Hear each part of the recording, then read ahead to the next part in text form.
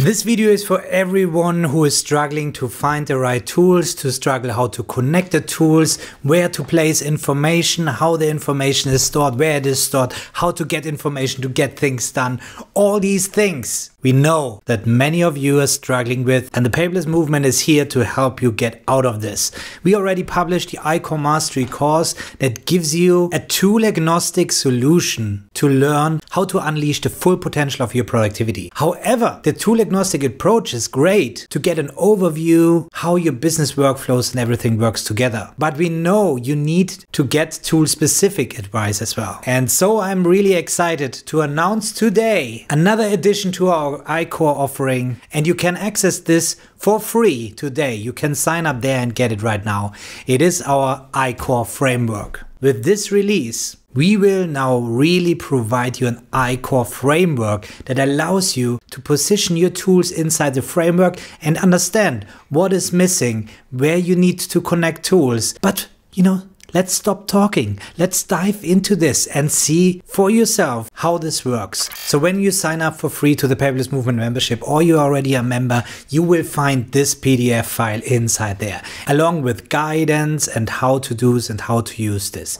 We also will provide inside the community a place where you can post your tool stack and share your iCore framework with others to get feedback from Paco and me and the team Paperless Movement, but also from all the other members inside the Paperless Movement membership. In addition, we will also publish in January 2023 additional lessons to our iCore Mastery course that will dive even deeper into how to take full advantage of this iCore framework. But now, without further ado, let's see how this looks in action. So once you download the PDF file or the image, you can actually use tools like Miro, or you can use it on your iPad. You can drag it in and you can draw on there. And there are so many ways wherever you can place this image, you can start to get a bird's eye view and really zoom in very quickly on your overall productivity system. Let's do this. Let's just drag and drop the image in here. Alright, so there we go. If you're not familiar with Miro, this is a whiteboarding tool where you can drag things on. You can use any other whiteboarding tool as well to do this. And there's actually a course for the Paperless Movement members,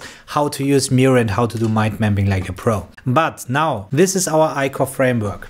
And if you went through the iCore Mastery course, you know what these symbols mean. I will go through this very quickly, but if you're interested to dive deeper into this, join us for free in the Paperless Movement membership and start watching the iCore Mastery course so you see already what this is all about. And here I placed already some example tools that we use in the Paperless Movement, but that I also use personally. And now I want to show you how you can place this inside the framework. To understand this, it might look confusing at a first look. However, it's very straightforward. This framework is split into two sections. Okay, actually in 4 sections, obviously, but the upper one is your personal productivity part in your personal life. And the lower one is the business productivity part. And we believe in the Paperless Movement that you need to understand there are 2 different areas in your life that you will use tools. Maybe you're working as a business professional in a corporate and you have to use certain tools.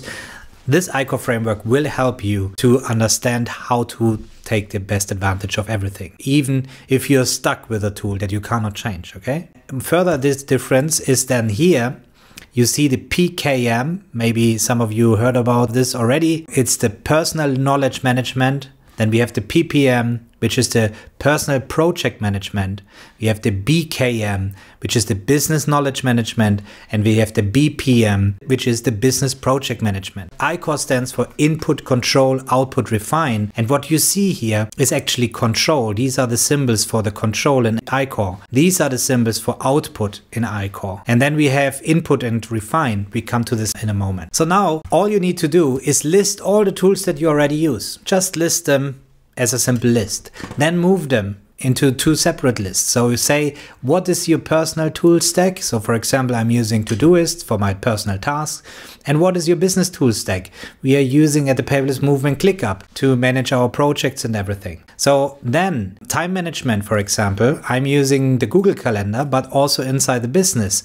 So I would place it in a personal, but I would duplicate it and place it in business as well. Then we use business in Business Miro, but I use it also personally. And then I use personally Apple Notes. Notion is just in here to show you something in a moment. And then we have this Plixi here, and I show you this as well in a moment, right? So you might end up with this tool combination. So now all we want to do is we want to place this on our iCore framework. So for personal, as I said, that's the personal project management. I'm only doing task management inside Todoist, and that's it. I just drag and drop it in here. And then for time management, personal and business, I'm using Google Calendar. And that's where we have the intersections of the two areas, the personal project management and the business project management. And therefore, I just put the Google Calendar in here. So it applies to both areas. So that's my single source of truth when it comes to time management for both personal and business. And then we have ClickUp. Let's place ClickUp in here. But we also use ClickUp for our business knowledge management. So the information that are task related go into ClickUp as well as the task management, the project management. So therefore, I will move ClickUp up in here. So it shows now that we are using ClickUp for both, for business knowledge management and business project management. And that's about it. So what about the other tools here? I could now use Notion for personal knowledge management. Notion is only used for personal knowledge management. I have some things that only are in Notion. I could also use Evernote. I still use Evernote to scan my documents directly to Evernote, so I have access to my documents. So you see, I have two different tools already in here, but I can now identify or clarify what I'm using these tools for. They have very specific use cases, okay? But what about Apple Notes? I know that many of you are using Apple Notes as their personal knowledge management, but to me, Apple Notes is not that. So there's something else. You see this dotted circle around the iCore framework, and this is where we place so-called satellite apps. Again, if you want to dive deeper into this, watch our iCore Mastery course in the Paperless Movement membership. You will understand much more what we talk about. But in general, satellite apps are very highly specific apps for a specific purpose. For example, when I put now the Apple Notes on the satellite apps surrounding here, then this indicates that I'm only using, and that's something that many people say, well, Tom, you're doing videos about Apple Notes and how to use Apple Notes. You even have a course inside the Paperless Movement membership about Apple Notes. Why do you also talk about Evernote and Notion? Well, the iCore framework allows me now to easily explain to you where I'm using Apple Notes, when I'm using Apple Notes, and for what. So Apple Notes is for me something that allows me to quickly capture information, to make a picture, save it, and things like that. But this is not my final destination of information. I might just need to write up a phone number to call somebody after a phone call. So I don't need this number anytime again. So I don't want to clutter up my single source of truth for knowledge management with this temporary information. And therefore, I'm using Apple Notes as a satellite app. And this just means either I just quickly sketch something down, as I just mentioned, or it is something I just write down because it's easier to capture something in there, writing it down on an iPad, and then later on process it into my final destination. And therefore the information I captured here goes into the final destination. I could then, manage my notes inside Apple Notes with a hashtag that shows that it needs to be processed and needs to go to my final destination. But just looking at this now, at this framework, it allows me to quickly understand, this is the only purpose I'm using Apple Notes for. I'm not allowed to use it for something else. And then it goes to Notion. For example, Miro. Miro could be a business project management as well. But again, to me and to the team Paperless Movement as well, it is a satellite app. It is something, as you see here, right here, it's whiteboarding. We are sketching things down. The whole iCore concept, everything was created inside Miro. However, the final product goes into the final destination. So whenever I finish my map here, I will refine this and bring it into the final destination. And that's how we define satellite apps. So we know it is just temporary information, and this takes off a lot of pressure to know where the information is stored. We also can very quickly identify gaps, disconnections between different tools that create friction. So for example, think about the following use case. you're working in business and you're using ClickUp as your project manager. So that's where you work with your team and so on. That's the macro management part. However, it always comes down to micromanagement and that you need to get things done. And this is where things get tricky. Many people start writing down lists on paper to, work on things on one day. Or they have tools like Todoist. So they write down and duplicate information from ClickUp into Todoist. And you can replace ClickUp with Asana or with Microsoft To Do or whatever you like. But you end up working in your personal thing. So the way to overcome this by just looking at the ICOR framework, it's now easy to identify that I have a tool that stores information about what I need to do for my personal place, but I also have a tool that stores information what I need to do for the business.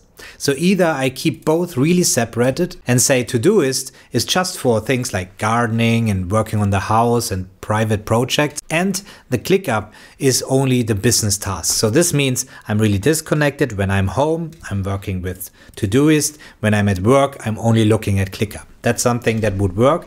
But I like to have a simple list, and there we have another satellite app, which is Plexi.